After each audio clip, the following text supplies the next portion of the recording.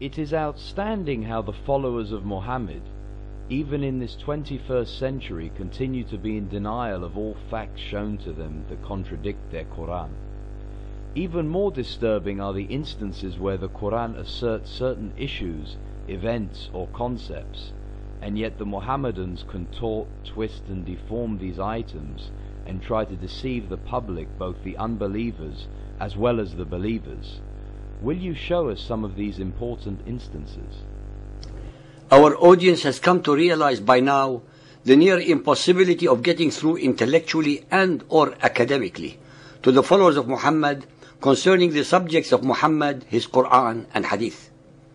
We do understand the three fundamental items that prohibits them from thinking rationally, which are: A, their total and very long-term indoctrination; B, their incredible ignorance of the Bible and other scriptures, since the Quran forbids them from investigating or studying other than the Quran; C, and the very real threat of being butchered if they contradict their elders, question their scripture, or apostatize.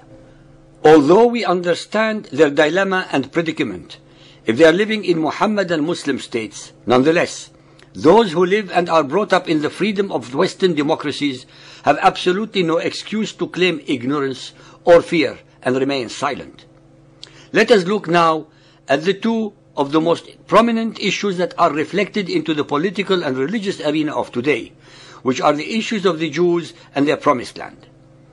Whenever useful, I shall recite in Arabic the translated verses for those of the followers of Muhammad who will still claim to have doubts about the veracity of what we prove in our series. Al-Isra 17:104. And we said thereafter to the children of Israel, dwell securely in the land of promise. وَقُلْنَا مِنْ بَعْدِهِ لِبَنِي إِسْرَائِيلِ أُسْكُنُوا الْأَرْضَ. Al-A'raf 7.137. And we made a people considered weak and of no account, inheritors of land in both east and west lands, whereon we sent down our blessings. The fair promise of the Lord was fulfilled for the children of Israel because they had patience and constancy. We took the children of Israel with safety across the sea.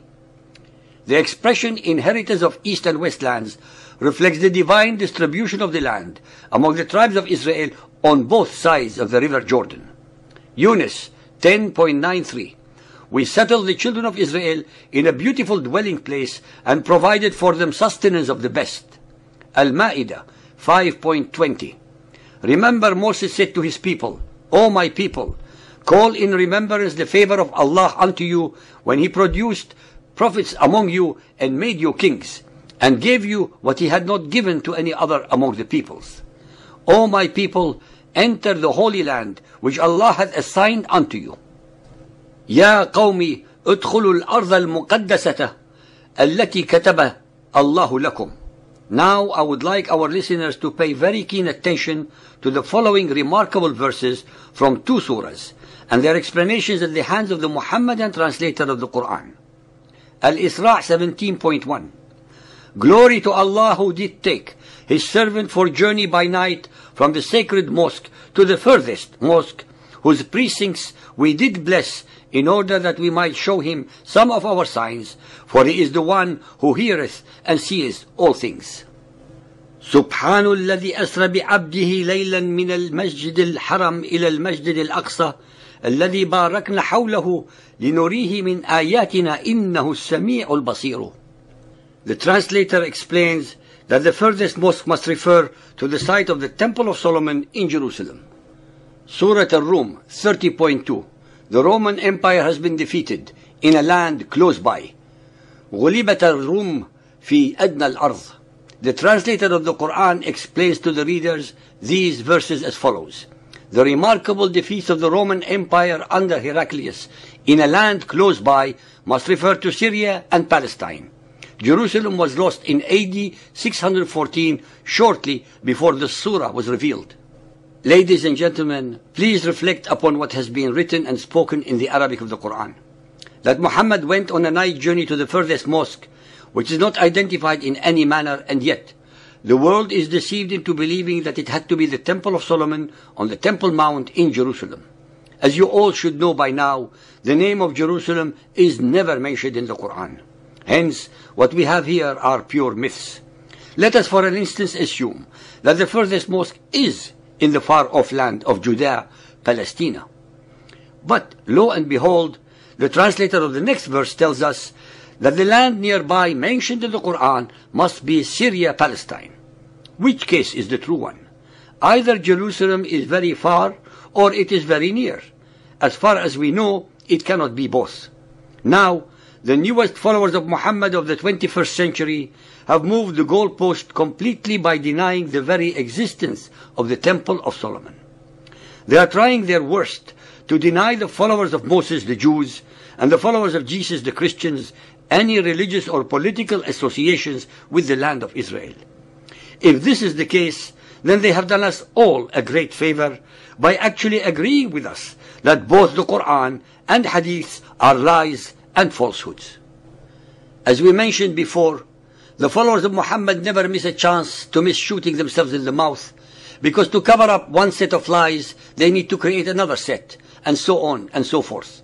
In the end, when one unravels any part of the chain, the whole edifice of falsehoods and deception breaks down and falls in the gutter where it belonged in the first place. Hence, from both points of view, Muhammad could not have visited Jerusalem. Now we shall address the issue of the chosen people. Al-Baqarah 2.47.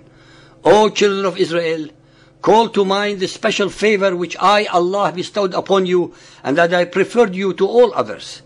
وَإِنِّي فَضَّلْتُكُمْ عَلَى الْعَالَمِينَ. Al-Baqarah 2.122. O children of Israel, call to mind the special favor which I bestowed upon you, and that I preferred you to all others. وَأَنِّي فَضَّلْتُكُمْ عَلَى الْعَالَمِينَ. According to the Quran, it was Allah who preferred the children of Israel above all other peoples. It was not the Israelites, after all, who declared that they were the chosen people.